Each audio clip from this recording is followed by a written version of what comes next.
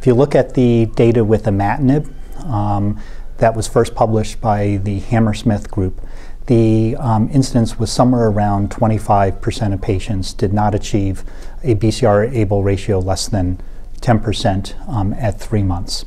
I find it interesting that the data with Imatinib is pretty consistent between clinical trials done over the last decade and maybe sponsored by different pharmaceutical sponsors. So for example, if you look at the incidence in patients on the INEST-ND trial and the Imatinib control arm, 33% of them failed to achieve that milestone at 3 months.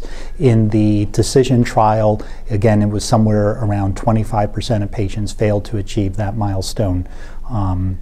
So pretty consistent, somewhere around a quarter of patients, maybe as high as a third in one study, will not achieve the BCR-ABL ratio less than 10% if they're starting on an Imatinib at 3 months.